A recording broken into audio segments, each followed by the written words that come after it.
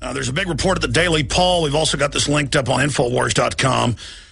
Video of it actually happening. CNN Disinfo refuses to use their own poll and scores of other scientific polls that showed Ron Paul winning at 79% and higher. And they used some private fake poll they did with 54 respondents to show Ron Paul with 0 votes. And that's what they put out on the news. But only in the fine print did it show that it was only 54 votes. Romney with 51%, Bachmann with 21, Pawlenty with 9, Gingrich with 7, Herman Cain with 4, Santorum with 4, Paul with 0. So on national news, they're saying, oh, Ron Paul's 0, not telling you it was some internet poll they posted where nobody could see it, and that their own real poll, 79% voted. So that's how they do sleight of hand. That needs to be investigated. I tell you, they are so incredibly disingenuous, and there's video of it.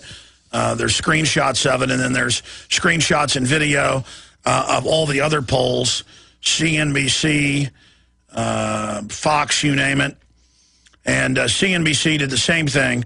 They showed 54 votes with Romney with 51. In fact, it was a CNBC poll that CNN used. Some internet poll that I guess no one even was able to see. I mean, we put a poll up on Infowars, and it gets 5,000 to 6,000 in a day.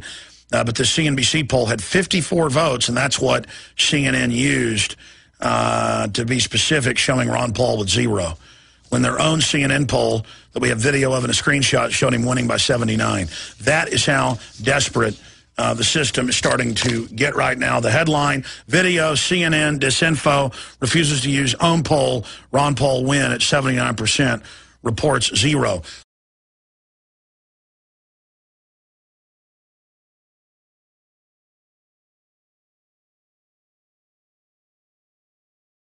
So who won? A poll of GOP insiders says Mitt Romney didn't do anything to hurt his front-runner status last night, and that's sort of what his goal was, obviously, to do no harm. 51% saying he was the biggest winner. But Congresswoman Michelle Bachmann also scored some big points as well, coming in second when people were asked who won, 21%. She was actually the only other candidate in double digits. I have a few questions for my colleagues. What if we wake up one day and realize that the terrorist threat is a predictable consequence of our meddling in the affairs of others?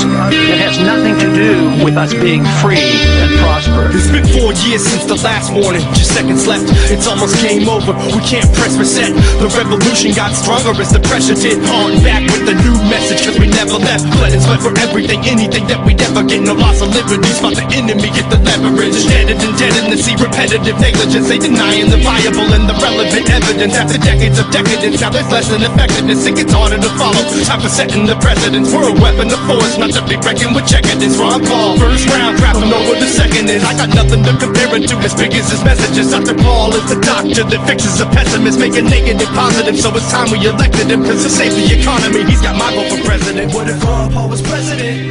He'd eliminate the deficit.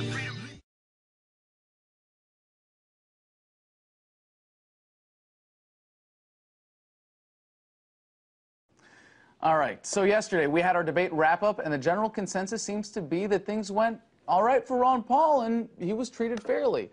But sadly, CNN appears to be afraid of using its own polls for its own post-game analysis. When reporting post-debate, they instead used data from a National Journal poll given to political insiders.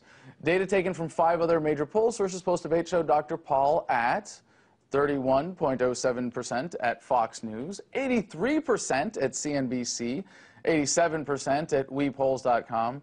Vortex effect might have been a little biased there with the audience, 93.31%.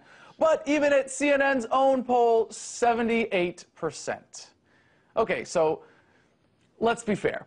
The online polls can be skewed like any other form of polling, but here's the skewing that CNN came up with. There you go. Romney at 51%, down to Paul at 0. How did they get away with this? They didn't invent the numbers, as they might as well have. Instead, they reported on a National Journal online poll that had all of 54 votes. And according to the Baltimore Sun, it was reported that Ron Paul clearly won audience favor in New Hampshire. An analysis of audience reaction shows Paul was applauded twice as much as any other candidate on stage. Throughout the 2-hour debate, Paul was applauded 11 times. Romney, Bachmann, and former Minnesota Governor Tim Pawlenty were each applauded 5 times. Former House Speaker Newt Gingrich and businessman Herman Cain were each applauded 4 times. Pennsylvania Senator Rick Santorum was applauded the least amount of times, 3. Again, 0%. Really? CNN?